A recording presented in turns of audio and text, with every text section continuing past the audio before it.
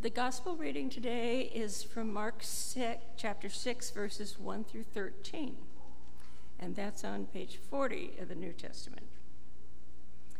He left that place and came to his hometown, and his disciples followed him. On the Sabbath, he began to teach in the synagogue, and many who heard him were astounded. They said, "Where did this man get all this? What is this wisdom that has been given to this man? What deeds of power are being done by his hands?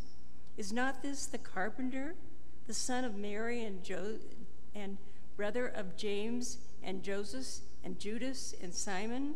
And there are not sisters here with us?" And they took offense at him. Then Jesus said to them, "Prophets are not without honor, except in their hometown, and among their own kin, and in their own house." And he could do no deed of power there, except that he laid hands on a few sick people and cured them. And he was amazed at their unbelief. Then he went about among the village teaching. He called the 12 and began to send them out 2 by 2, and gave them authority over unclean spirits.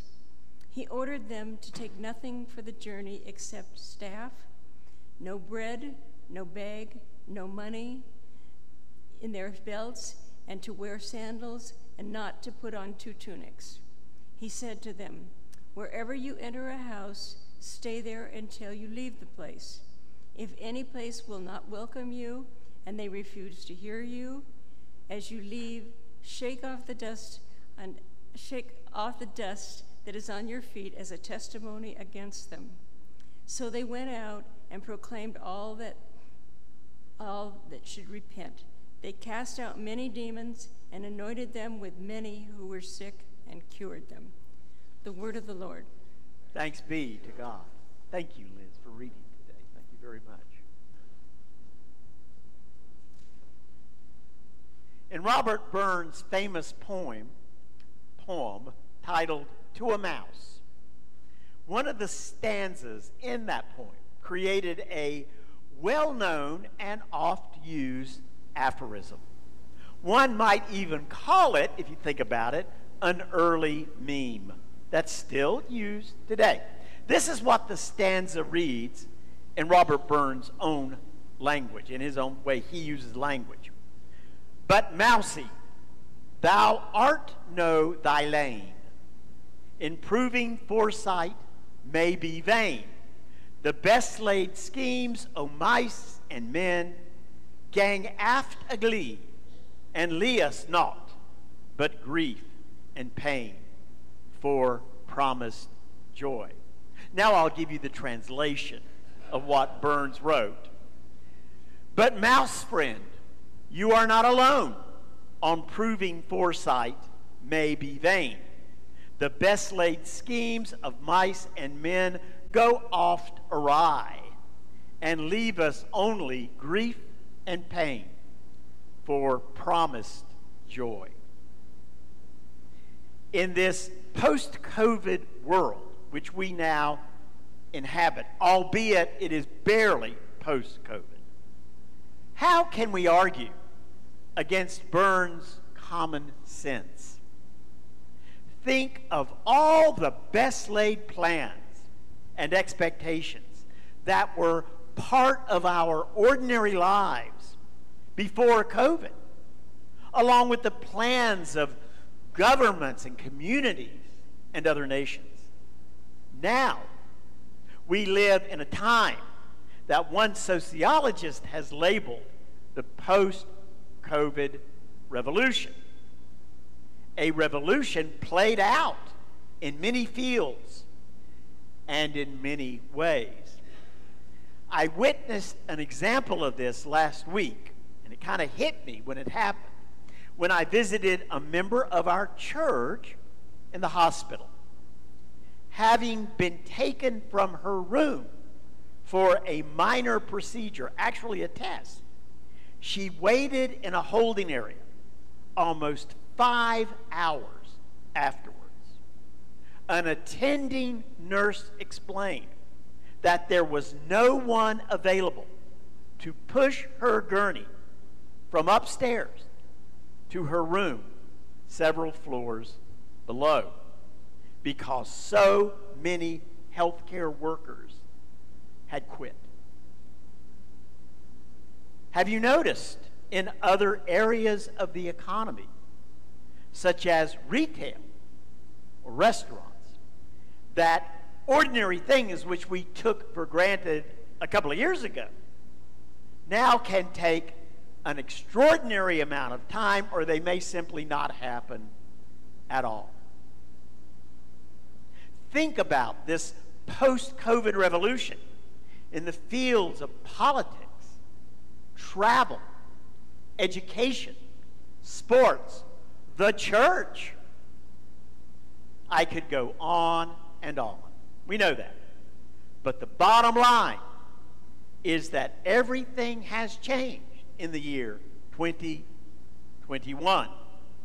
And many plans that we had before COVID, not all, but many, are either now impractical or causing us to rethink our expectations of life, our expectations of the world. Our culture is now in a time of Plan B. Ever heard that expression before? Plan B. Because, as Burns said, when it comes to Plan A, the best laid plans of mice and men go oft awry. Since we are made in the image of God, would it be surprising to imagine that God also had a Plan B in the sending of the Messiah, and that the Messiah himself had a Plan B in his mission of sharing the good news of the kingdom of God to the world? Why would that be surprising? Since God did not create us to be robots, but created us to be in a free relationship with God and with each other. And relationships never go as planned, do they? He said to me, "Mortal, I am sending you to the people of Israel, to a nation of rebels who have rebelled against me. They and their ancestors have transgressed against me to this very day. The descendants are impudent and stubborn. I am sending you to them, and you shall say to them, 'Thus says the Lord God.' Whether they hear or refuse to hear, for they are a rebellious house, they shall know that there has been a prophet among them. They shall know."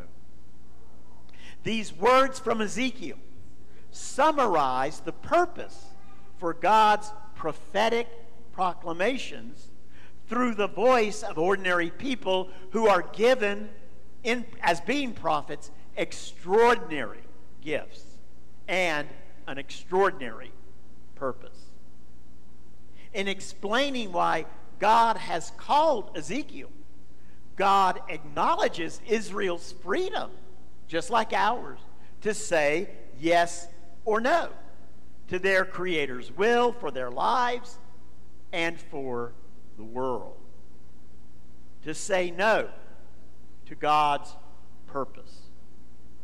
God also acknowledges that Israel may reject the prophets, just as they have rejected God. But Israel will not be able to deny that their God exists, because the people will have to deal with God's powerful prophets and their words. The prophets do not shut up. And what were these words? As we read of the prophets in the Old Testament, what were these words? What were these words that the prophets promised Israel and the world? They promised that God would send a Messiah, a plan B in relation to God's original intent in giving God's people the law. Clearly, as God says to Ezekiel, that didn't work out as planned.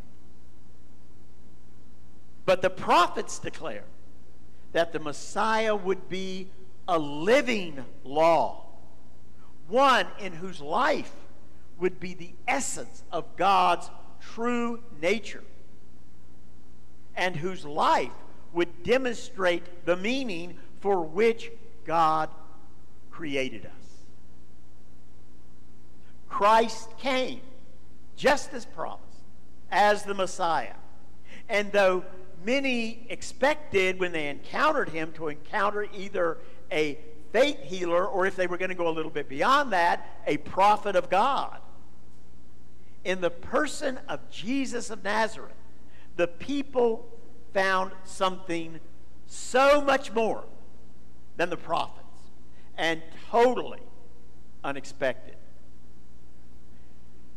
Jesus did works of power such as never had been seen in the world. Works that were acts of compassion and love for humanity. Works that were clearly demonstrations of obedience to God's will. Jesus spoke about God as no one had ever spoken about God, calling God our Father and calling us God's children. That language simply did not exist about God in first century. In the initial months of his ministry, Jesus worked at self-revelation. We see this in Mark by using miracles to reinforce his teaching and to affirm his identity as the Messiah. But Mark's gospel shows us that that plan goes awry when Jesus travels to his hometown to declare the good news of the salvation of God. On the Sabbath, he began to teach in the synagogue. They said, "Where did this man get all this? Is not this the carpenter, the son of Mary, and brother of James and Joseph and Judas and Simon, and are not his sisters here with us?" And they took offense at him. Then Jesus said to them, "Prophets are not without honor, except in their hometown and among their own kin and in their own house." And he could do no deed of power there. In Jesus' words, we hear another aphorism, far older than Robert Burns, but just as true. A prophet is not without honor, except in his own hometown, his extended family, and even among his immediate family, in his own house. Yet, think about this. Jesus could not allow those most familiar with him to be blocked from the truth of God's love for them and their opportunity for repentance and salvation. In the Gospel of Mark, early on, Jesus encounters two dilemmas. This is at the beginning of his ministry, and they both involve his self-revelation. First, many only see Jesus as a faith healer, and that's why they approach him. They receive his works, they receive the blessing of his healing gifts, but they do not hear his words, nor do they connect his works to his teaching as the Messiah. Second, those who know Jesus best, those who have known him all their lives, struggled to accept his identity as the Messiah of God. In Mark 6, immediately following Jesus' rejection in his hometown, Mark then shows us Jesus' plan B, a plan that remained through the rest of Jesus' ministry and death and resurrection, and still remains Jesus' plan today. What is it? He called the 12 and began to send them out. He said to them, "Wherever you enter a house, stay there until you leave the place." So they went out and proclaimed that all should repent. They cast out many demons and anointed with oil many who were sick and cured them. To put it succinctly, Jesus' plan B was you and me. Jesus' plan B was to declare the good news of the kingdom of God through those who believed in him. Disciples, starting at that time when he sent the apostles out 2 by 2, the disciples would be empowered by the Holy Spirit to show forth the love and the compassion of God through acts of healing and wholeness, while declaring the good news of God's salvation through the sharing of our faith and our worship together. To actualize the task of his followers, Jesus gave us his table. At Jesus' table, we receive grace for our failures. At this table, we acknowledge that we alter or divert from God's plan through our sin. We do it all the time. But the table is there to restore us to the place where God needs us to be as a part of God's plan. There was a popular country song a while back by Carrie Underwood, who comes, by the way, from a little town about 30 miles from where I grew up. And the song, you may remember it, put into music another kind of aphorism that became popular for a while in our culture. Some people still say it. Jesus, take the wheel. Jesus, take the wheel. That is what happens at the Lord's Supper as we surrender ourselves to God's plan for our lives. And we put that plan, the Holy Spirit puts that plan into the driver's seat. And off we go. Christians, really ourselves, we do not need a plan B. For in his death and in his resurrection and in his call, the Son of God gave us the only plan that matters. And here it is. He spelled it out in very clear words. Go therefore and make disciples of all nations, baptizing them in the name of the Father and the Son and the Holy Spirit, and teaching them to obey everything that I have commanded you. Whatever other plans we make for our lives, as followers of Christ, we must acknowledge that those plans come second to God's plan for our lives. And at this table, we commit ourselves to that plan. It is not our plan, it's God's plan. Therefore, it covers us from A to Z in the fulfillment of God's will. So, before you take this table, And before you leave here, this worship today, ask yourself a question. What is God's plan for your life this morning? In Anne Lamott's book, titled, coincidentally, Plan B, Further Thoughts on Faith, she tells a story that encapsulates Jesus' plan in giving us the sacrament of communion. This is what she writes. There's a lovely Hasidic story of a rabbi who always told his people that if they studied the Torah, it would put Scripture on their hearts. One of his students asked, "Why on our hearts and not in them?"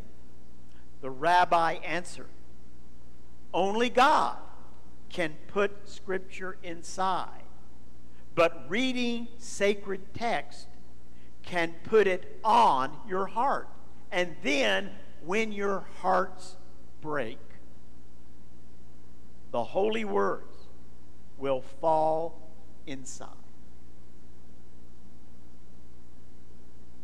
Christ has given us this moment, this time, and this table that our hearts might break so that his love will spill into us. A love so overflowing, so powerful, so moving that we have no choice but to go out into our lives and share it. Not perfectly. That's why we got to keep coming back.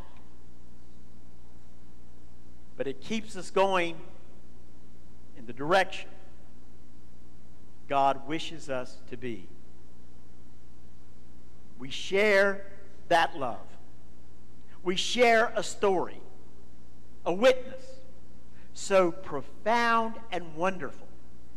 We have no choice but to declare it. Here's what it comes down to. Life changes plans. We know that, right? Life changes plans, but God changes us. And that is why we are here at God's table this morning. So let's come and join our hearts to God's wonderful plan given to us in Christ. Our communion hymn this morning